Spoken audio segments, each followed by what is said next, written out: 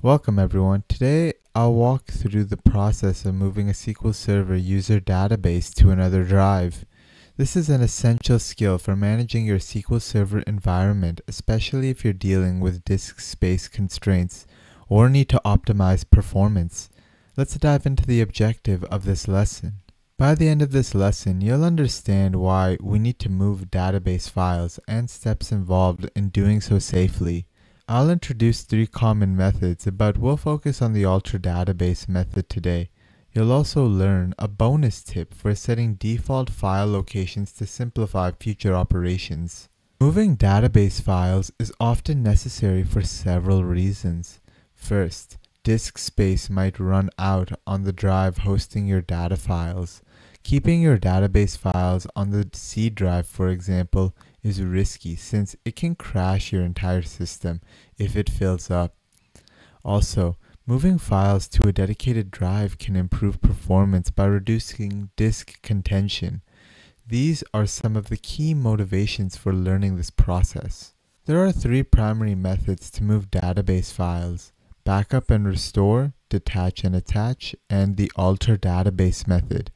Backup and restore involves creating a full backup and restoring it to a new location.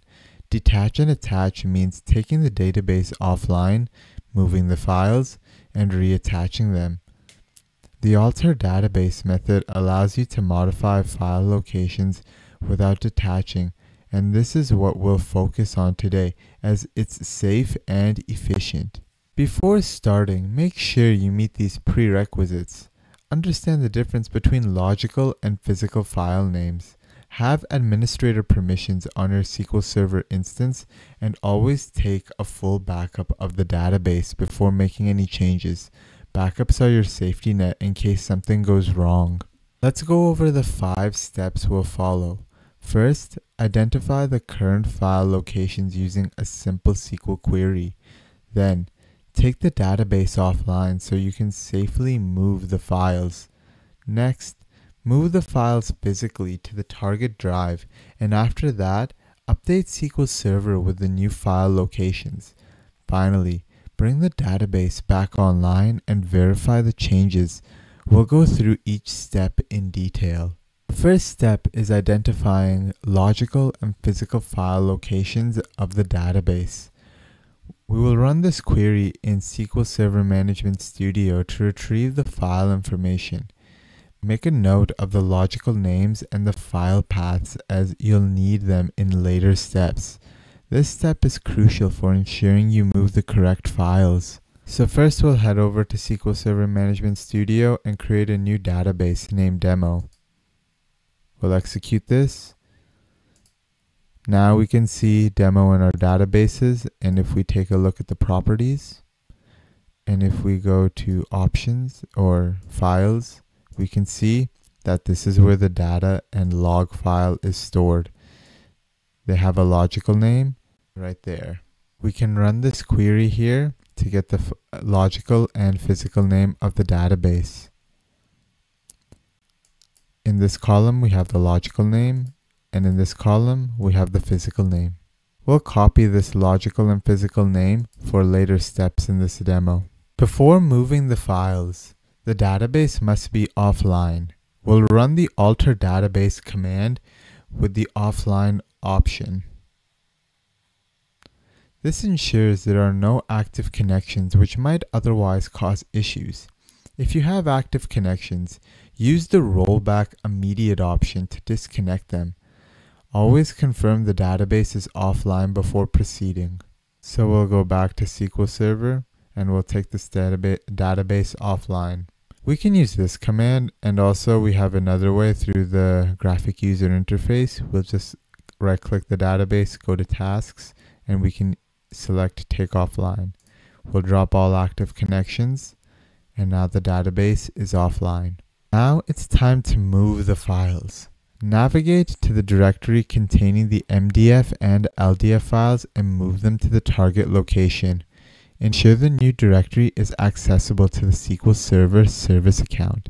This step is done outside of SQL Server, so you'll use your File Explorer or command line tool to move the files. So we'll go to our File Explorer As you saw earlier, we saw the location of the data file. So we'll go to this PC, C drive, program files, SQL Server,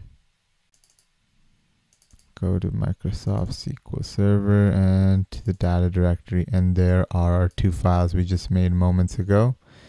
And I'm going to move them to my D drive right here. So that's just a simple drag and drop. Continue and continue. Now, as I mentioned, you also need to make sure that your current Microsoft SQL Server service account has enough permissions on this drive. So just to quickly show you, we can just go to the configuration manager.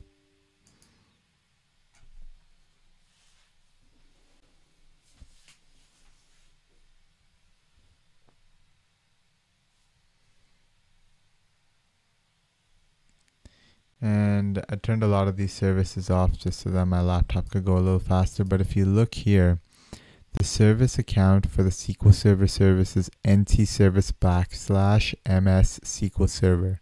So I'll quickly just show you how to add that to give it permissions on this drive. So we go to properties, or no, you right click and you go to, you go to properties and you go to security.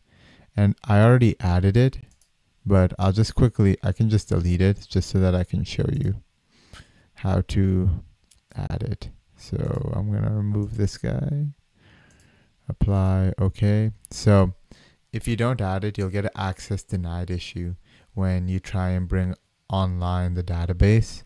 So all you got to do is edit, add, and now you just add the service account that was listed there as we saw moments earlier in the configuration manager. Check names, you do this one, click OK, and for demonstration purposes, I'll just give it full control. Hit apply, hit OK, and there it is. So now if we go to properties, security, you see our MS SQL Server is right there. After moving the files, you need to inform SQL Server of their new locations.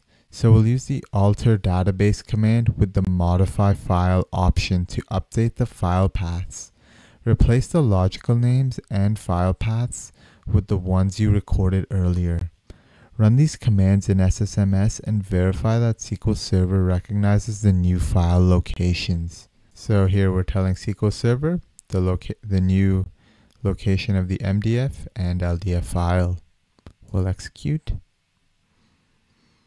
And it got modified in the system catalog. Final step is to bring the database back online. We'll run the alter database command with the online option. Once the database is online, query the sys.database_files catalog view again to confirm the file paths have been updated successfully. We'll test the database to ensure everything is functioning as expected. So, final step, bring it back online. And there we go, it's back online. And now we can see the new location of the new physical name. And if we go and refresh it here, we can go to properties. And we can see if we go to files, the database file path is under the D drive, so it is now using this log and data file for this database.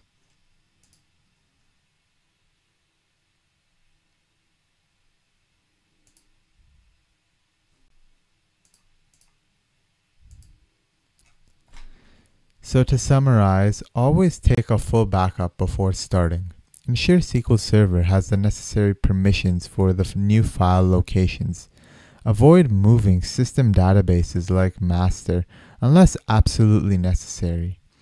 Following these guidelines will help you complete the process smoothly and without errors. Here's a bonus tip to make your life easier.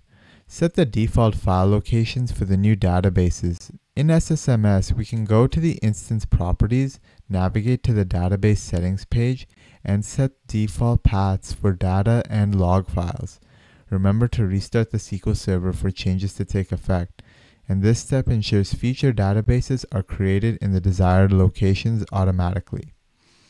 So just to demonstrate that, we go to our server, we go to properties, we go to database settings.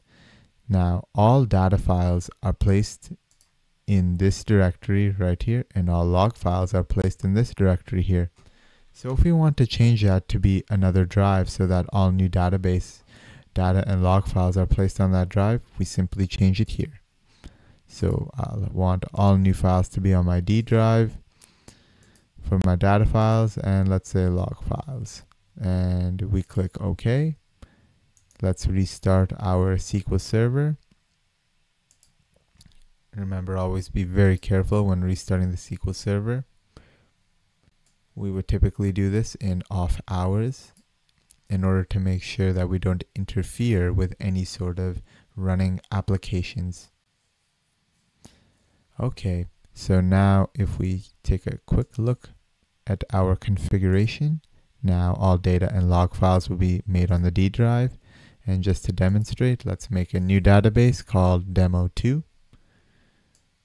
Let's create the database. Let's take a look.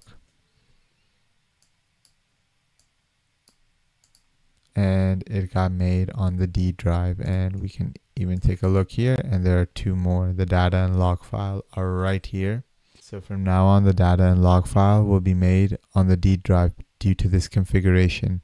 Today we've covered the reasons for moving database files, the 5-step process using the alter database method, and a handy tip for setting default file locations. With this knowledge, you're equipped to manage database files efficiently and safely in your SQL Server environment. Please like and subscribe if you found this video useful. Thank you for watching and have a great day.